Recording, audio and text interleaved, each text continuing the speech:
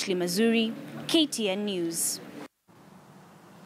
Tourism Cabinet Secretary Najib Balala has appealed for tolerance if Kenya's tourism sector is to fully recover from the slump it had faced in the last 4 years. Balala expressed fears that with the current political climate in the country of daily demonstrations, this would wipe away gains made in the country's tourism sector. Hoteliers at the coastal city of Mombasa have begun feeling the heat as tourists scale down on travel plans as Kenya prepares for the October 26th polls. This trend is causing ripples in one of Kenya's top forex earners.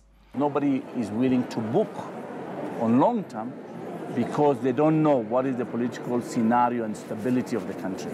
That's why I'm calling my colleagues in the political arena that we can play the noises of politics, which is healthy and democratic, but we have to be very careful. Speaking at KICC after gracing the launch of the Magical Kenya Travel Expo, Tourism Cabinet Secretary Najib Balala disclosed that a lot is at stake.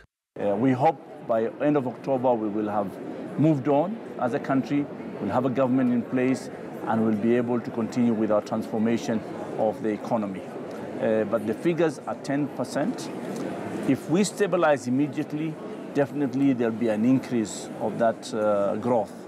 But if we don't, there'll be a decline of that growth. Kenya's tourism sector generated 99 billion shillings in 2016, representing a 10% growth. We have really improved in the last 1 year, and is among the best seasons we had in a long time.